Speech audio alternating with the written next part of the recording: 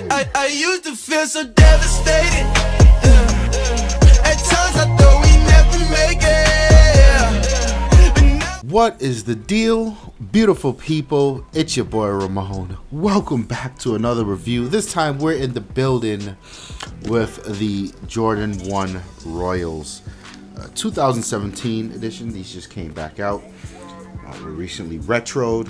So you guys know Tawan is the sneakerhead here on the channel and within the LD network. But every now and then there's a pair of I would say Jordans or Nikes that are just super dope. I can't resist, and this is definitely one of those pairs.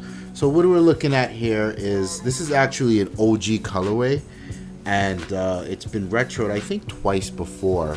The original pair I think was in 1985, I believe, somewhere around there. So this sneaker goes way back to I guess, you know, my birthday was in 1983.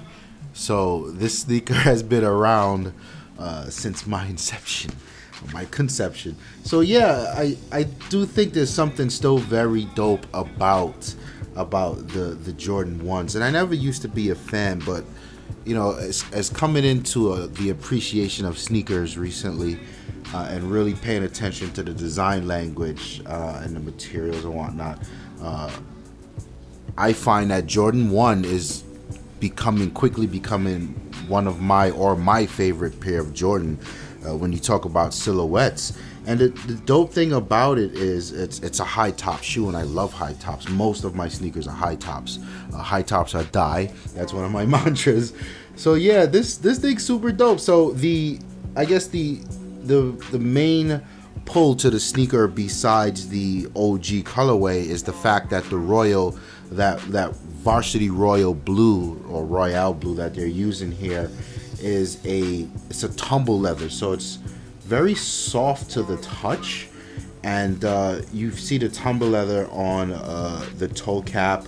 You see it on the back coming around the sides, and of course on the Nike swoosh, and at the top by the top of the high top shoe there. And also there's a bit of it in the tongue, not so much on anything relevant, but just the Nike Air. It's black and blue, so that's kind of cool. But yeah, there's a lot about this shoe to like. When it was first released, well, the first pair I actually paid attention to was the band, and I liked those. And then there were the Chicagos I liked, and I didn't get my hands on any of those.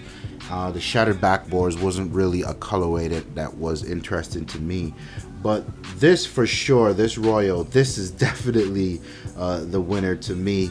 I really like this design. I really like the colorway. And then of course you've got the sole, the midsole, which is that really bright white, and I feel like that gives it the pop that it needs.